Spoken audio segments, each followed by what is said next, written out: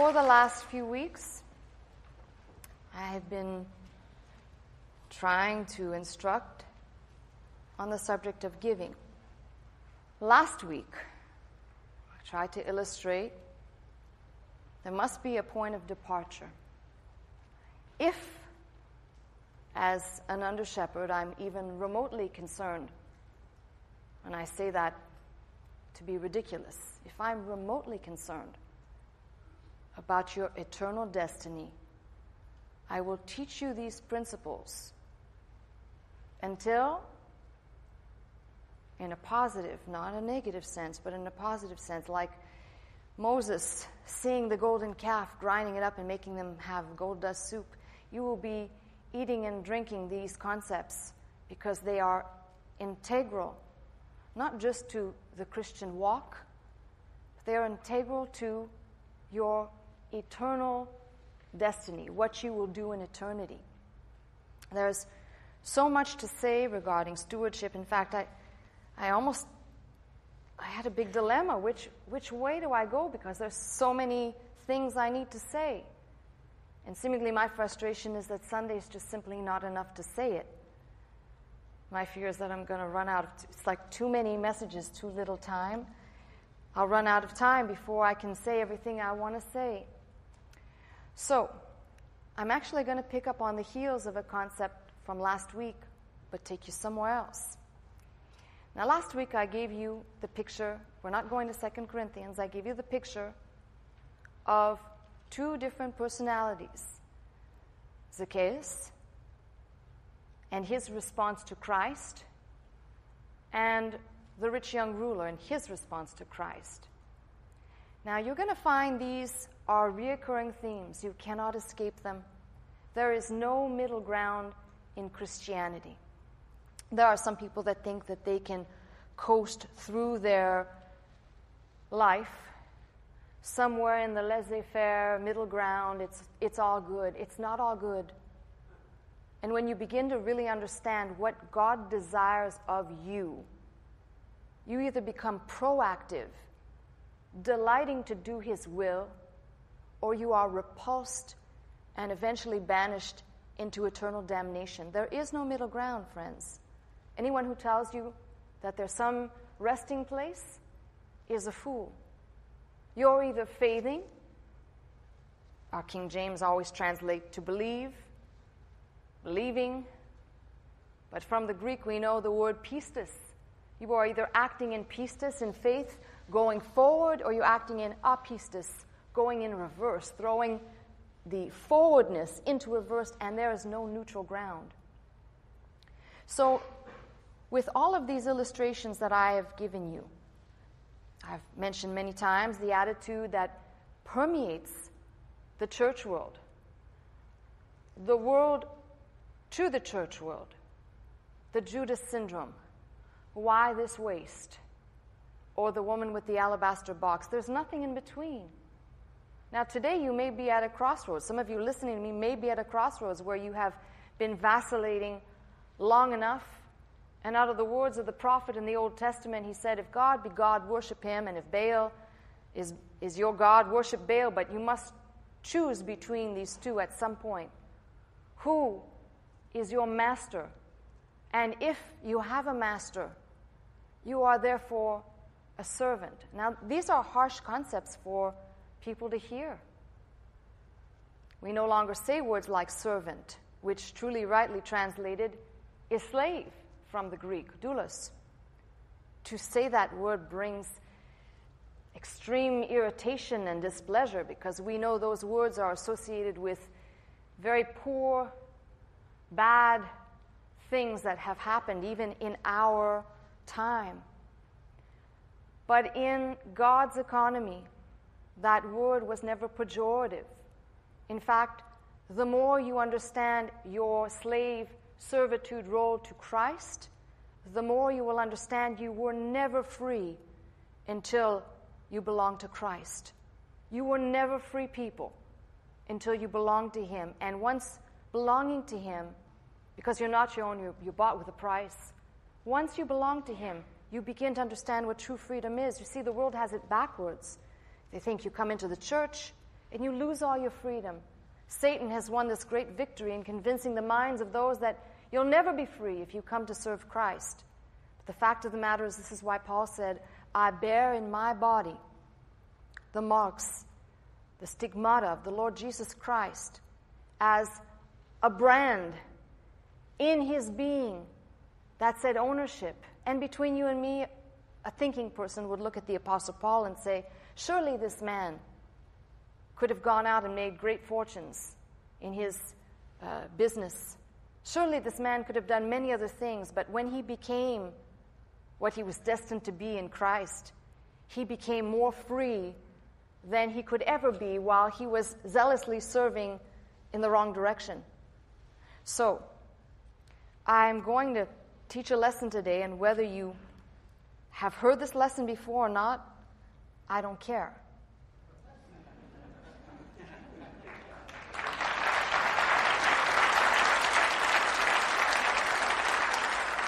Glad you applauded for that. Now, I'm going to take you back into Luke 19. And just to recap, because I juxtapose something that's really quite crucial to today's message. We have the rich young ruler coming to Christ in chapter 18, asking how to, or what he should do to inherit eternal life. And I juxtapose that with the conversion of Zacchaeus in chapter 19. And right there between these two concepts is nestled in Jesus foretelling how he must die and on the third day raise again. And it's staggering because it says, I'm reading in chapter 18, verse 34, and they understood none of these things when he spoke about his death, how he should die, and what manner of his death, and that he should raise up again on the third day. They did not understand. Now, it says these sayings were hid from them, neither knew they the things which were spoken. So between these two pictures, one of the rich young ruler and one of Zacchaeus, right in the middle there's a mention of the resurrection. Now, I'm telling you this as an aside. No mere mortal man in each of these cases and through the book could have just sat down to write a letter. There are great things in here of interest, and then there's this bird's eye view. We can see that between the rich young ruler and Zacchaeus, we have mention of the resurrection. And this greatly affects our understanding of what is going to come right after the mention of Zacchaeus' conversion. So, we remember that Zacchaeus climbs up in the tree. Jesus says to him, make haste, come down, for today I must abide at thy house. And of course, we know he made haste, came down, received him joyfully. And we don't know what happened in that house, by the way, but we certainly know this, that afterwards, when Zacchaeus comes out, he said unto the Lord, behold, Lord, the half of my goods I give to the poor, and if I've taken anything from any man by false accusation, I restore him fourfold. Jesus said unto him, this day is salvation come to this house, for as much as he also is a son of Abraham, child of faith. For the Son of Man is come to seek and to save that which was lost. Now, I want you to pay careful attention to this. I've just finished recapping what happens with Zacchaeus. But there was no chapter and verse. So read on with me. And as they heard these things, what things? Well, the very things that occur in what I just read to you. He added and spake a parable. So don't read these things independently. We can study passages, but you must read the sum and see after the event of Zacchaeus. As they heard these things, what things? This day is salvation come. No, first, as they heard these things, Zacchaeus saying that he would make restitution, which is proof of essentially his right attitude, his point of departure, his metanoia, his change of mind. And then Jesus' words, this day is salvation come to this house, for as much as he also is a son of Abraham, child of faith. For the Son of Man is come to seek and to save that which was lost. As they heard these things, he added and spake a parable because he was nigh to Jerusalem, because they thought that the kingdom of God should immediately appear. Again, it's staggering to think that people followed him around, they heard what he said, but they did not hear. They could not understand. We read these things sometimes and we think, well, what were they, stupid? But that's the way we come into the church as well. We hear, and initially we can't understand. And we can't understand until God brings the illumination to our soul. This is why I keep repeating about the parable of the sower. I don't have the capacity. I wish I did. Be lying to you if I said otherwise. I don't have the capacity to save somebody. Well, there are many people I think along the way I've wasted my time, perhaps. God only knows. In eternity, it'll only be known. But I can't save you. God, through His Word, through His Spirit, can. And if you're one of those that's able to hear and receive with the desire that maybe you don't understand the full fulcrum of things, but you keep coming back, that it might become clear to you eventually that this Christianity that we profess so boldly is much more than what most of Christendom has painted it to be. A rich, bold life, full of the hope of glory living in you. And this parable really does help me to understand certain things that I think we would do well to revisit. He said, therefore, a certain nobleman went into a far country to receive for himself a kingdom and to return. Now, there are days when I wish so much work to correct some of the things that are in the King James. Let's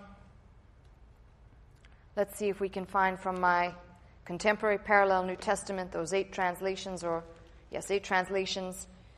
There are some different ideas here. A very important man went to a far country to be made a king and then to return home. A nobleman went to a distant country to receive a kingdom for himself and then return. The principle's there. The problem is that we read so quickly over this that we might not see something very clear. A certain nobleman is, in fact, the Lord Jesus Christ. And when it says he went into a far country to receive for himself a kingdom and to return, it's very clear that he would return as king, King of kings, Lord of lords.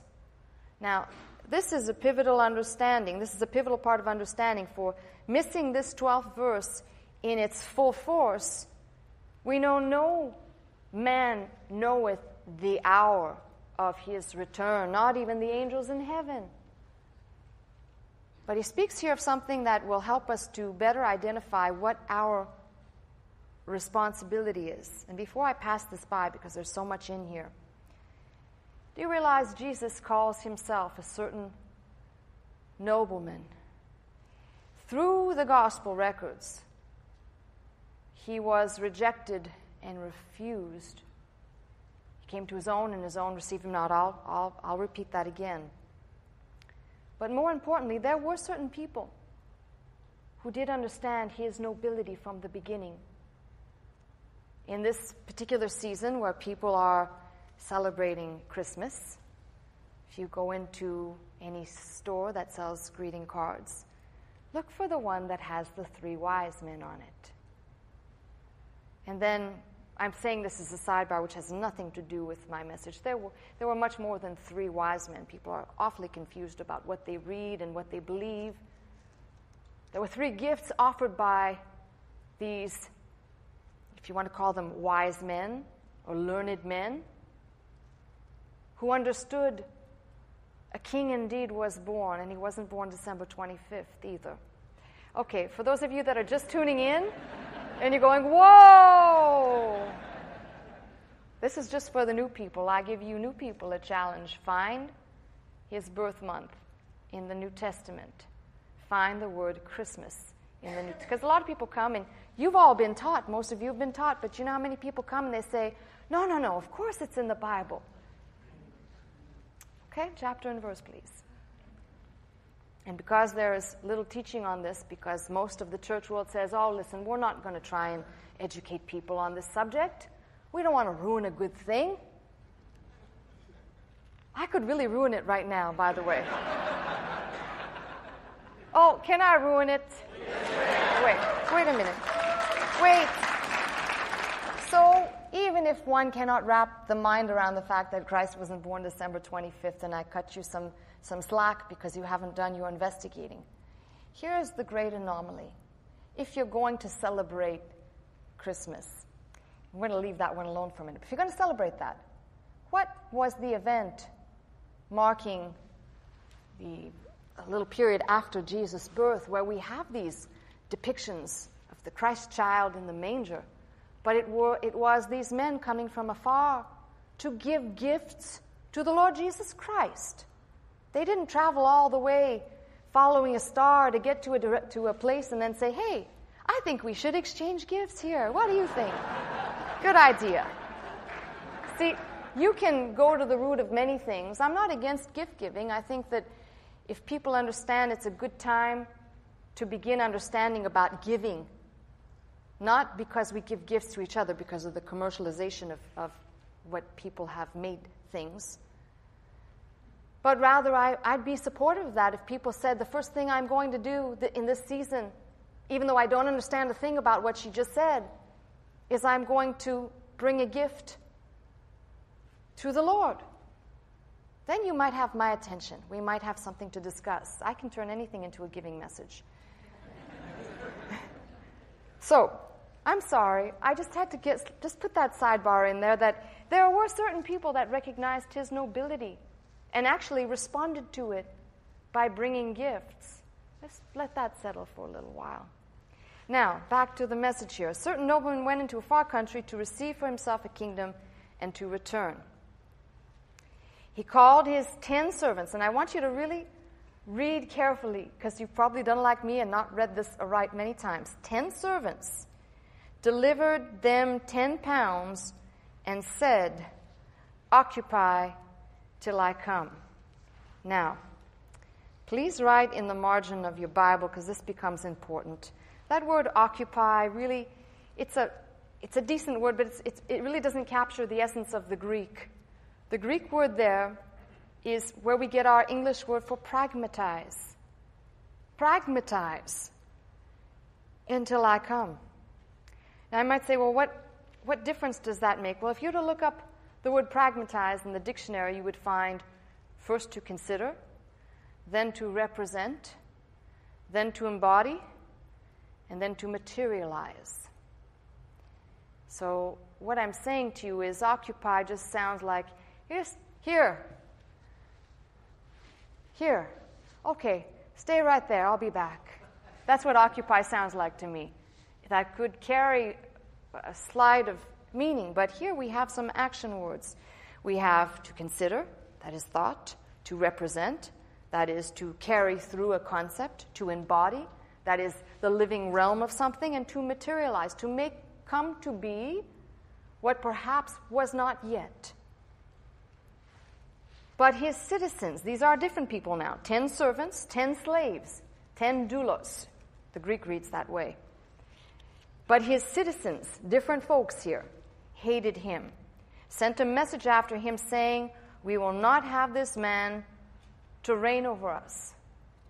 Now, what I find extremely interesting in this depiction is we have 3 sets of lessons. We have varieties of reward, apportioned to different degrees of zeal and industry and the master's service. We've got the eternity of loss and shame, which will be the portion of the unfruitful servant. And we've got the fate of the enemies. So I'm going to go back to where I started. There's only really 2 camps of people. You are either for or against. You are either gathering or scattering. There's no middle ground. Jesus does. There's never been a place, except for his comment in Revelation regarding the people being lukewarm. There's never been a place where he's given middle ground. Once you understand that, you're on a good point of departure. So, His citizens hated him, sent a message after him saying, "We will not have this man to reign over us." And it came to pass that when he was returned, having received the kingdom, and there is your picture and type of the first verse, he came back being the rightful sovereign of his kingdom. Then he commanded these servants, these slaves, to be called unto him, to whom he had given the money, that he might know how much every man gained by trading. Now let me stop right there. Because if you are a person who reads commentaries, you may say you have read something that suggests that this is a parallel, the nobleman going into a far country and so forth, a parallel of Herod's son, which many have speculated. My last act in presenting a message to you is to know what everybody has said on the matter. Not my first, but my last act. And Josephus chronicles the life of the son of Herod. Do you remember Herod issued the decree at the time of the birth of the Christ child that all male children should be killed. And then after his death, his son takes the throne, usurps it essentially, which it was not his right to. And in doing so, I'm just giving you the large picture rather than reading this to you. Son usurps the throne, recognizes he does not have the right to rule. He must go to a far country, being Rome, to appeal to Caesar, for Caesar to make him proper king in that land. He, in fact, is not given the role of king, but of ethnarch. That's even a little step down from tetrarch. He's ethnarch. And in 6 AD, they remove him because he was just terrible. But in his journey to Rome to petition Caesar, a whole embassy of people went after him, pleading to Caesar, "Please do not make this man rule over us. We don't want him and his tyrannical rule." Now, many commentators say you can read this and see the parallel. If you read commentaries, I'm mentioning this to you in passing because I think it's a far stretch. It may be so. But if the nobleman that went into a far country to receive a kingdom for himself and to come back king, the difference is that Jesus Christ came back King of Kings, eternal, reigning supreme, never removed, versus an earthly king who came back for just a time, not reigning over everything, and was shortly after removed. So I say that in passing for you people who like to read commentaries obsessively. I will pray for you. And it came to pass when he was returned, having received the kingdom, then he commanded these servants to be called unto him, to whom he had given the money. And that word right there, if you have a Bible like mine, has a little one beside it, and if you go to the margin, it says silver. Now, I want to be clear about something. He gave them responsibility. This is called the parable of the pounds. He gave them responsibility over things tangible. But I must make something clear because I'm convinced of this. In your margin, it will read silver, and that was the unit of exchange in that day, or how you would get by in buying and doing. But I wish to point out one thing, because this picture of the money, which is indeed real money, silver, also paints a picture, silver being the color of redemption. And I want you to hold that thought, as well as the fact that there are 10 servants, 10 being the number of human responsibility in the book. Now, he calls and says to whom he had given the money, that he might know how much every man had gained by trading. This word trading is the same word as the word, it's got a prefix on it, but the word for pragmatize. Now, in the first sense, occupy till I come, pragmatize till I come. I want you to take note of these things, because for people who are interested, this matters. Occupy till I come, pragmatize till I come is an imperative verb in the Greek. He's not saying, hey, if you feel like it or if you decide to. He's saying, this do. And it's in the middle voice. Pragmatize for yourself. I am not going to pragmatize for you. And down here, by trading, is another verb in the middle voice as well. How much did they gain by what they did? Now notice there were 10 servants, 10 slaves, 10 pounds. The first came saying, Lord, please circle this word. It's probably the most important one in this whole passage. Thy pound. Whose is it? Thy. These are the lessons that if people would just take the time to read it aright, you begin to understand the message in here is much more profound than just some, have some parable where people say, a parable is it's a good way to deduce doctrine. No, friends. It illustrates facets of doctrine. It gives the illustration of point and purpose. We love to read about the prodigal son. We read all of that and, hey, I know what to do if I find myself in a bad place, backsliding and far from God. Well, I want you to make the same application you'd make there in that parable to this one here. Thy pound hath gained 10 pounds. I'd also have you note when Jesus said, you pragmatize, you occupy. I'm going to go back to the King James word. He didn't say how. He didn't say how long he would be gone. He didn't say how to do it. In the church world, we're famous now for people writing books about how to do everything for God. He didn't give a method of how to. He didn't say at a certain time, servant number 1, you will write a book. You're best dying on Friday, daily. I'm sorry, I just can't give that up. It's just too delicious. Just keeping it real. Thy pound. He didn't say how he did it. He didn't say how to do it. You see, in this parable I also see we are not under the law. We're under grace. And if we're under the law, he'd say, now do this and do it like this, and this is the way to perform the doing of it, and these are the methods. But under grace, where the Spirit is, there is liberty. He said unto him, well, thou good servant, because thou hast been faithful, this is the other part, in a very little. You notice he calls the money, the pound that he gave, very little. And you know why it's represented like that? I love the fact that the Lord used a small portion. Well, this pound might be representative of 3 months' wages in this time, in their time. Still small. Because he knows we are not able, even when we're really good stewards, we're not able to handle the much. He gives us the very little. Most of the time, it's a test.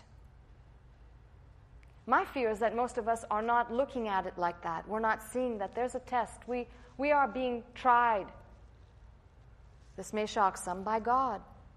What will you do with what you have? And the reason why I mention the fact that money is also silver, picturing the color of redemption, is because the first place you must start your stewardship is in understanding who you are and how you got there. Your salvation. Go back to point of departure. You have that as a starting point. Everything else lines up perfectly. Now notice the difference between the first one that came, and he says, you've been faithful in very little. He didn't say you've been faithful in a lot. You've been faithful in very little. Why? Because 1 pound, Lord, one of your pounds gained 10. Because you've been faithful in a very little, have thou authority over 10 cities. The second came, saying, Lord, thy pound hath gained 5 pounds. Now notice the difference between the first servant or slave and the second one. Because here he doesn't say, you've done good and you've been faithful. He says to him, be thou also over 5 cities. I want you to notice the difference. We went from great zeal. We don't know how the man turned 1 into 10. Great zeal, great desire, great faith, great expectancy of the Lord's return to get an accounting. This is why it's imperative that people wake up to the point. I can talk to you about grace all day long, but if I'm not also telling you about the judgment seat of Christ, where we shall all stand and give account, which ties in very clearly to this. No good, faithful, in very little, just he says, likewise, be thou over 5 cities. And then came another one, saying, Lord, behold, here's thy pound. I put it in a napkin. I kept it in a napkin for you. Now, I want you to get the picture of this because it's so subtle and because we're so familiar, we might just go right by it. You see, I really believe that most of the people that I will come encounter with, in communication with, they are napkin people. They don't understand. This picture right here is so very moving because in trusting these servants with very little, here's a little for you, and here's a little for you, and in doing this here, this is for you, and you hold on to this, and you pragmatize it, you make it materialize, you do something with it.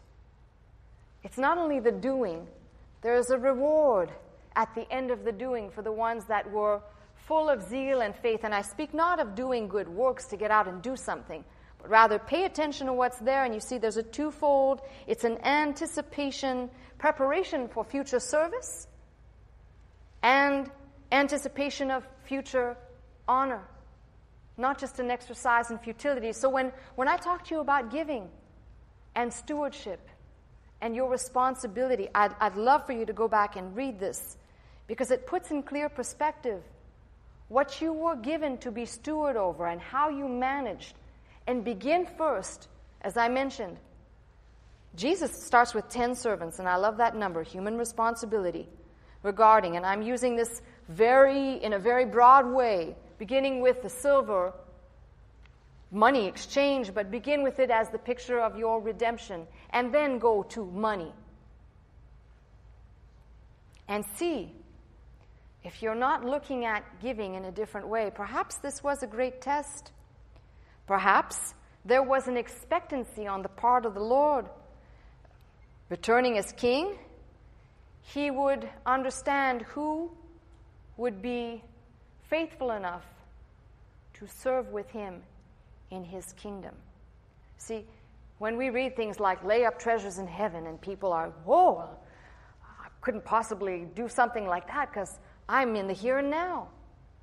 Attach these things that Christ spoke about regarding eternity, and you'll find right here in this parable something quite shocking, which is what you do down here, your time, your whole entire being, how you move and have your being. I believe when you do give account, people say, wow, you're going to go down this pathway? Yeah. It will be seen. Very much like a test that you didn't know was happening. Now, this should wake some people up and jar some into a mode that says, well, I've been slacking all this time. I've been wasting all this time. I've been silly. I didn't think there was going to be a test on this subject. You ever do that? Take a class somewhere, never be a test on this. Then teacher comes out and gives you a test, and wow, gee, I didn't think there was going to be a test on this. Are you kidding? Nope. So, now listen to this man here. Put it in a napkin. For I feared thee, because thou art an austere man. I want to read out of the 26 translations, because it says here, you are such a hard man, you are such a stern man, severe, harsh, and tight-fisted. It's a nice way to talk to God, isn't it? Thou takest up, that thou layest not down. No recognition I want you to see this. No recognition that what was given to him in the pound was given to him by God.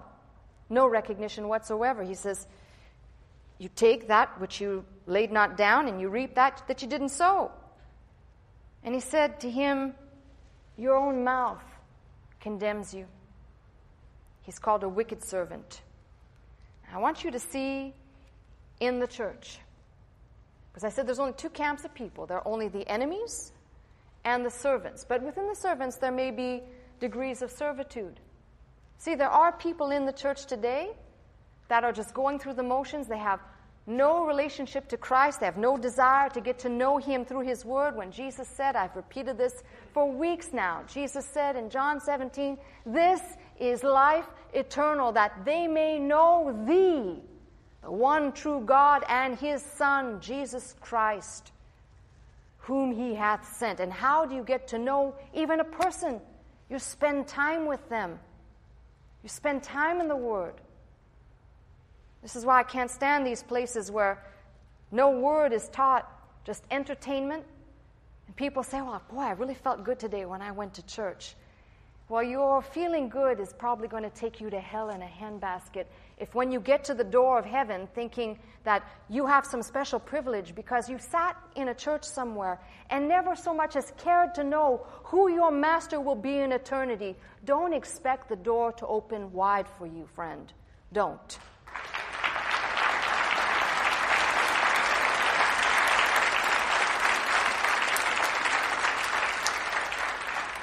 It's a hard thing, but if you really think you're a servant or slave of God, your attitude will be one that says, like in the Old Testament, I love my master. I don't want to leave him. And in the Old Testament, the ear was nailed to the doorpost. Now Jesus is the door, and our ear is the method of hearing and obedience. You'll say, I love my master. I delight to do his will, not because I'm forced to in some demand and decree, but because I love my master and I want to please him. But listen to this. He's called a wicked servant. Thou knewest that I was an austere man, that I was a harsh man, that I was a hard man. Taking up that I laid not down, and reaping that I did not sow. Wherefore then gavest not thou my money into the bank, that at my coming I might have required mine own with usury? Now, you can go right by this. And again, I said this is a chock full of instruction for the church. Into the bank. Which bank? Which bank? Thank you. Somebody got it right back there. It's certainly not the Bank of America. Wherefore, then gavest not thou my money into the bank? You see, he says it's his money. It belongs to him. Into the bank. What does he say in Matthew 6? Lay up treasures in heaven. Now, people get it's amazing. When you start talking about this, people immediately, they go a little nutty on this subject. You mean you give to the church? Well, not here. You don't do that here. You're paying the teacher. The church is a building. I don't know if I wasn't here and there wasn't a teacher here, I don't know what the concrete cement walls could teach you. I just don't. But there is a response that should be there. It should be even Jesus giving this response. My money into the bank, that at my coming I might have required mine own with usury. His money. Now, let's get this straight. I'm bought with a price. I'm going back to that silver for a minute. I'm bought with a price. I say I belong to him. And yet in the things that I say I belong to him, I don't even carry out in action in my life and living that I belong to him because I put it in a napkin and hid it. Now, let's take this illustration to a bigger plateau because it's not limited to giving. It is stewardship on a much larger scale. And have you note, there were 10 servants, only 3 came forward, only 3 that we know about, giving us a picture of what is inside the church, much like the parable of the sower, telling us the different types of people and the way they might receive or not receive the Word of God. Here we have three different types of people in the church. We have those people that are so gripped by faith, they live by faith, they understand what they're hearing, and they are zealous to, if you want to call it industry, perform, to please the Master, expecting His return and anticipating what will happen for greater privilege and rewards at a future time. Then we've got that second class of people. They're the ones that they kind of remind me of some of those people that you meet in a classroom. They never study. They're just kind of average students, a C student. They never open the books. They just manage to get a C and pass the class. Never really doing too much more than they have to do. And the last one here with the rotten attitude. Not thinking he has a responsibility. Now, I don't know where the other 7 are. It doesn't say where the other 7 are. This could become a mind game. It doesn't say where the other 7 went. Like that dollar.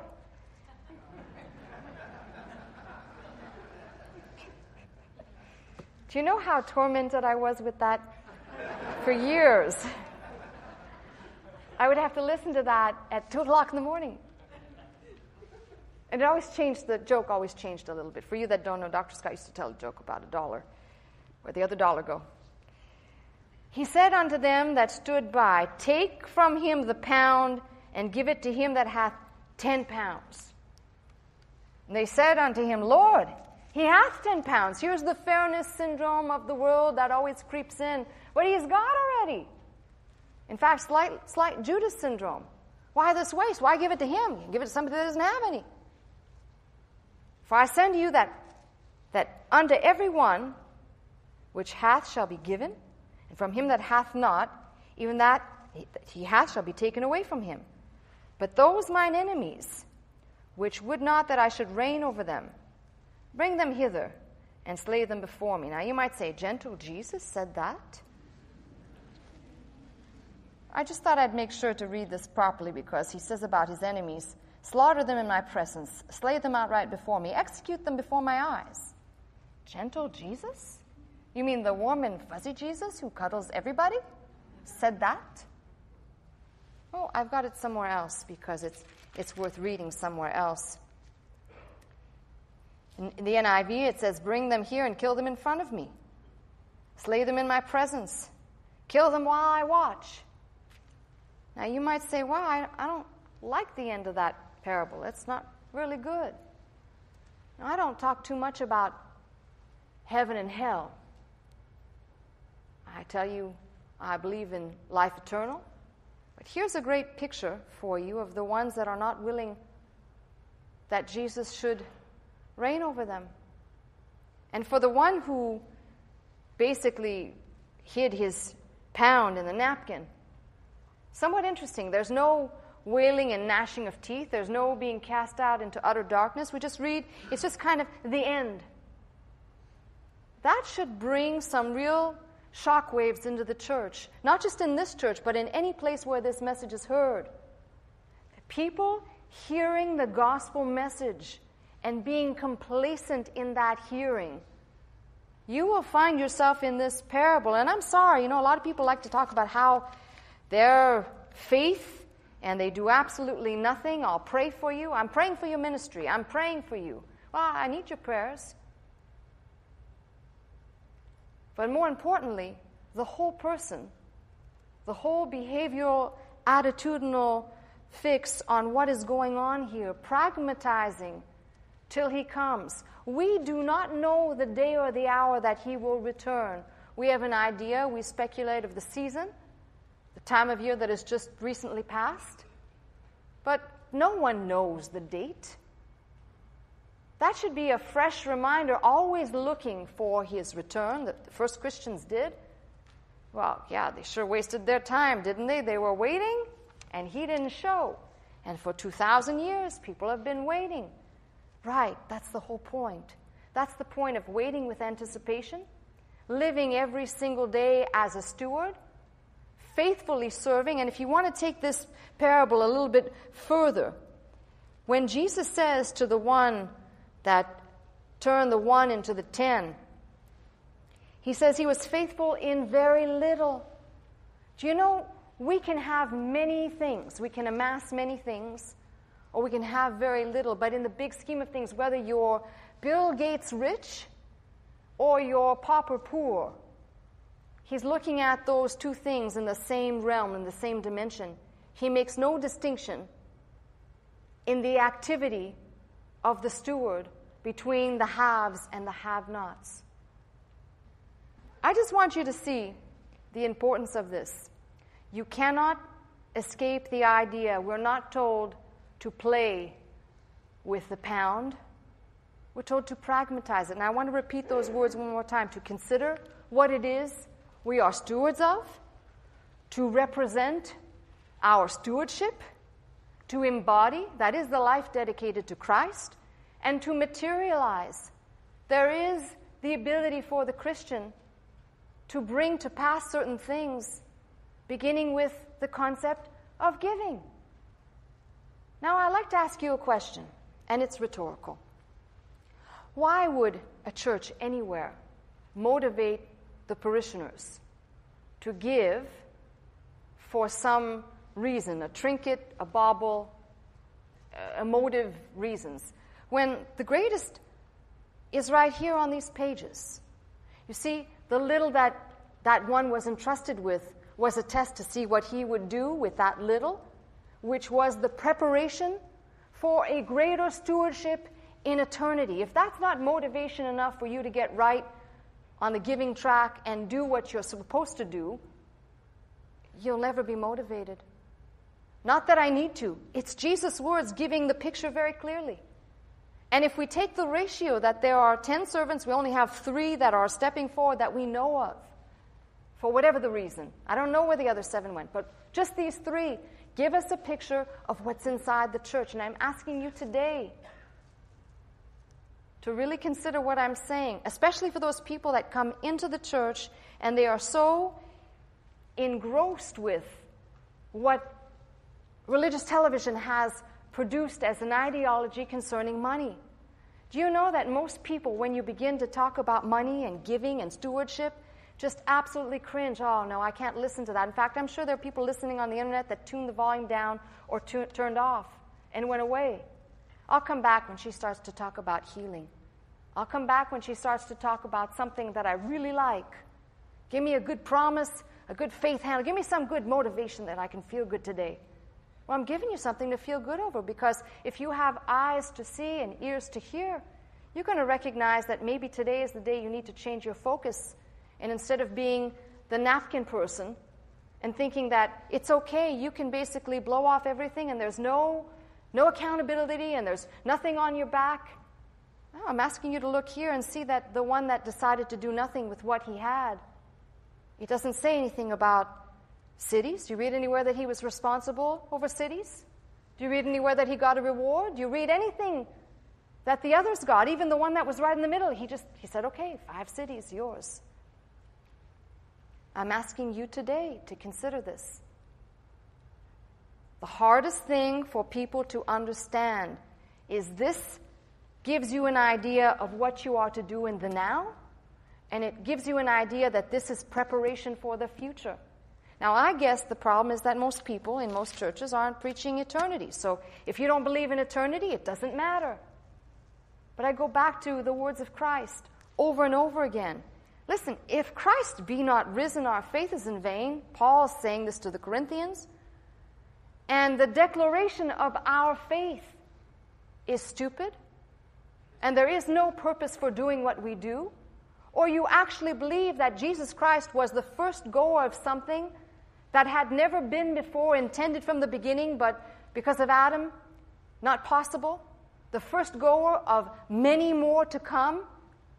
And we shall be joint heirs with him, ruling and reigning. And one of the last chapters of Revelation says, to him that overcomes, he shall inherit all things and be my son.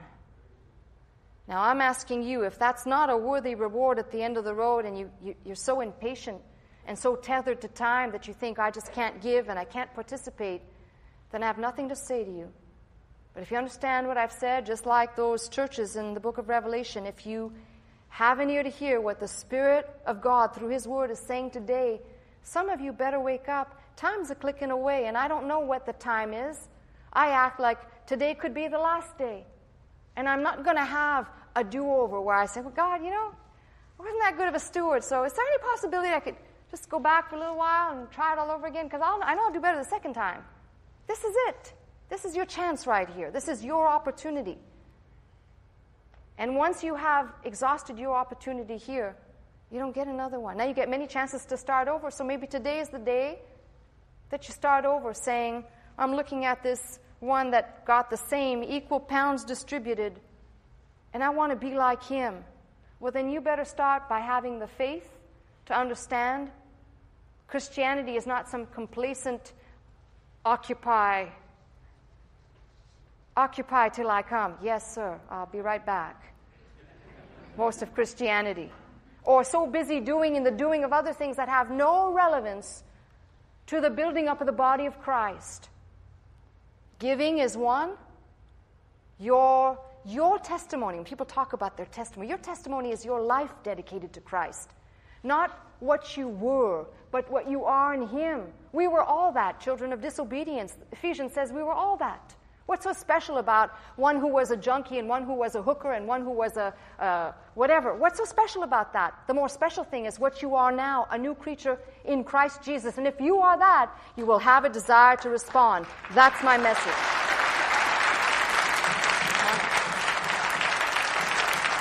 I want to say one last thing. Many churches I have been to and visited with, many, think the mark of spirituality is tongue-talking. The mark of spirituality is their performance in the church. Worship comes, and it's who can do the better crying jig, who can cry the most, who can be outdoing somebody else. The mark of Christianity is Christ in you. And there is no greater giver. People like to quote John 3:16, God gave His only begotten Son. He gave it for a purpose. If no one responded, by the way, to undo what first Adam, had done. If no one responded, but many respond. The question is, in that response, in the initial response, we have people then becoming misguided in what their worship ought to be. Jesus put a premium mark on the act of worship in giving. In your own time, we have a message we might play for you later about how Jesus puts the act of giving, fasting, and praying on the same spiritual plane. So while we have people professing to have these great marks of spirituality, the Lord Jesus Christ put that mark, putting the giving of money, fasting and praying out of Matthew 6 on the same plane. You will never come closer to the heart of God than when you are, in your mind, understanding all you have belongs to Him. You desire to give, and out of that desire comes, we'll call it the beginning of a stream that Jesus calls in the Scriptures the river of life that never runs dry. Until that understanding comes, this is an effort in just absolute idiocy. But for those people who really understand, lights come on. You say, wait a minute. Everything I have, God gave me. The test is my stewardship, how I manage these things. Go right down to where you live. Your children. I don't meddle in how you raise your children, but your children, you brought them a miracle of life. And then how you raise those children, that's a stewardship. Husbands and wives, that's a stewardship. There's so many of these that if everything is brought into the perspective of in Christ, you see your whole life as a testimony and stewardship before Him, not just small segments of it. So I'm praying for those today that seemingly have a tough time with this. And as I said, I can't make you believe, I can't make you grab hold of, and I can't make you desire this word. But I'm certainly not going to use the tactics of the world to tell you what your responsibility is. Mine is to tell you, we have this journey we're on in the now, headed towards a world without end, And everything we do here is preparation for that time. Everything. So take that to the bank of heaven with you. Now, ushers, please come. It's offering time.